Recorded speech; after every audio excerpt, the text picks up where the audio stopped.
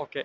As a part of the theory class, we have discussed various hydraulic and pneumatic components, So based on that, here we have an experimental setup. So this setup is called a pneumatic linear actuation system. So which is used to make inflow motion based on this circuit. So here we have framed a circuit and based on the type of actuation, it will make inflow motion. Okay. So here the basic fluid we are using as, can you imagine what fluid? See the name pneumatic. So it is the compressible fluid. So in the fluids we have discussed about compressible and incompressible fluids. So some fluids are compressible fluids. We can able to compress the fluid like air, gas, vapor. So those fluids we may use. So if you use those fluids, then it is called a pneumatic system. If you use compressible fluids like liquid fluids, oil, synthetic oil, petroleum oil, water, those things are comes under hydraulic actuation system. So this is the pneumatic linear actuation system, which is used to make a linear actuation of the cylinder. Here you can witness the double acting cylinder, so which will make extension and retraction. The symbol itself, it is indicated, we have two ports. One port is for extension of the cylinder and another port is for retraction of the cylinder. If you supply pressurized fluid in the blank end of the cylinder, which will make extension. If you supply pressurized air in the rod end of the cylinder, which will make retraction. To control the direction of the cylinder in the circuit, we have a direction control valve. So the configuration of the direction control valve, we will discuss it later. Okay. So before supplying the high pressure air into the system or into the circuit, we must ensure that the air is properly conditioned.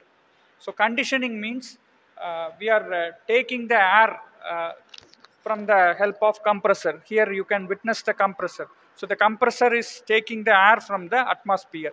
So in the atmosphere, there may be a possibility of foreign contaminants, dust items, dust particles. Okay. So we need to filter those dust particles. So here we have a FRL unit. So F stands for filter, R stands for regulator, and L stands for lubricator. So before we are passing into the system, we must filter the air. So here you can see the filter in the bottom. So it is provided with the filter. So the filter removes the dust particle and separates the dust from the air. Then after that, the compressed air is lubricated. So what is the necessity of lubrication? See, if you are using a hydraulic system, we are using oil as a lubricating, oil as a media. So that oil itself acts as a lubricating properties. So this system will make up and down motion. So this will make a up and down motion. So when it frequently move up and down, we need to lubricate, or otherwise damage, burnout will take place. So here we are using a pneumatic system. Air is very dry. No, it has no viscous. It is an inviscous fluid. So we need to separately lubricate. So the lubricator sprays few drops of oil so that the air is mixed with the lubricating oil. Then regulator.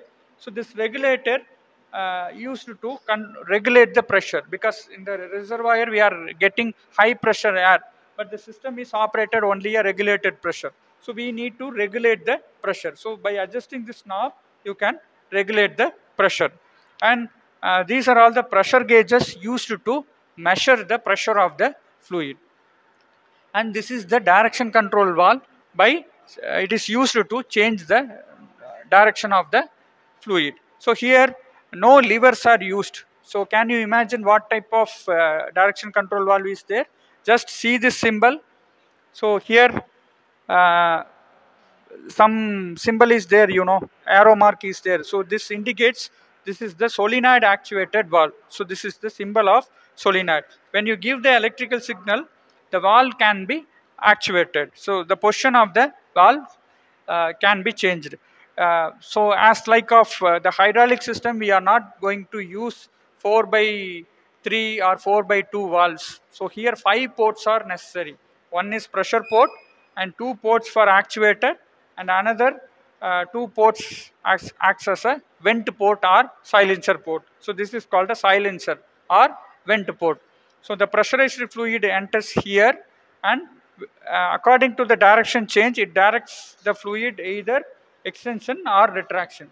So if you supply the fluid in the extension, the air from the rod end of the cylinder is open to atmosphere, because why we are not using any recirculating fluid. Okay, so this is how the system is operating.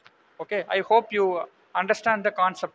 So thanks for attending the session. Thank you.